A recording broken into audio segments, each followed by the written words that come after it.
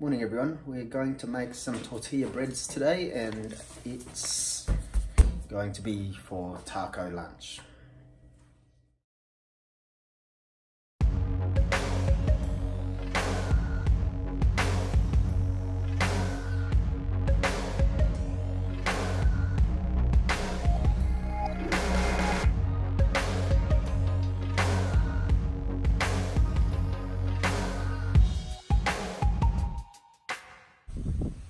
Is the Eagles in the finals yet?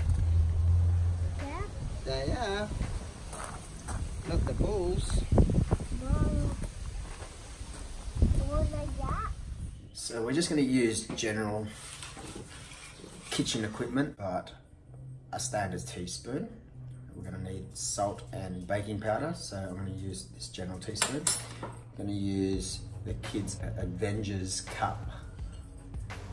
Okay, let's make a start.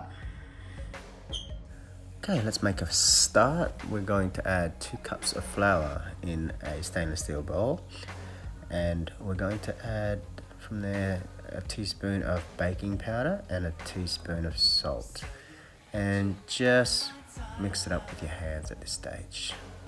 Actually, we're going to use our hands for mixing this whole thing. Just getting the feel of pastry is very therapeutic. So we're going to have 100 grams of butter in there, and we're going to rub our hands together, flour and butter, just like that. Feels good. Squeeze it in between your hands and add a little bit of warm water in there. You're going to have about half a cup of warm water altogether, but just a little bit at a time. I'm going to transfer onto a bench and we're going to stretch and pull. Need a little bit of help in this one because it was taking a bit long, so you're going to need this for about 10 minutes. Don't worry, it's going to be worth it. It's while. Chickie's a great help. That's it. Yeah, Look at me, I'm making a ball. It's my ball. That's a nice looking ball. Yeah. I scratched it. Oh, yucky. Okay, now we're going to roll it into a big long cigar shape, or baguette shape, and then we're going to just portion it probably around about 80 grams per serve, and then roll that into a little ball. So that's your portion each. I mean, you can make it as big as small as you want, depending on all the fillings and what you want to put into it actually. So now we're going to get a piece of plastic sheets. Now you can use plastic bags or anything that's other than Glad wrap, because Glad wrap's a bit too sticky, and put it in between the 2 plastics, roll it with something heavy and flatten it out. Place it onto a pan, warm it up on one side until all the bubbles come up, and then flip it over.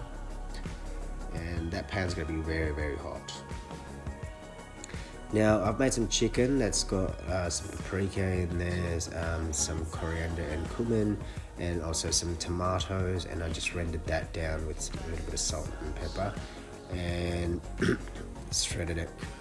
Add some salsa, which is just tomato and onion, and cilantro or coriander, and a little bit of salt again. Then add some corn, just scoop out some corn, and there it is, our taco, which is just chicken taco. I mean, you can do it with fish, beef, pork. I mean, I do it with lamb, but it's not really tradition, I don't think. I'm sure everything is tradition actually, because I've seen lots of different ones with offals and stuff. Miss Ingie, always posing. As you know, I've always been looking after my 2 amazing boys. They are my world. This is Duke and Jet when they were babies. I've grown them up since they were, not even 1 year old, and they grew up in a surf shop, in a kite surf shop with me. I often have to change their nappies while I'm talking to customers, and they'd be just rolling around in their little red cars and the skateboards in the shops, all over the shop, and it was just fine. It was fantastic. They were so great with me. Sometimes they'd just fall asleep and that would be gold, and we'd just be watching movies and I'll be doing computer work all day long and talking to customers. Then we take him out to Landsland, get on the jet skis, and Dad goes kite surfing while he gets looked after by some of his mates. Go to the zoo, and always a good fun time in the garden with Ingy. Thanks for watching, everyone.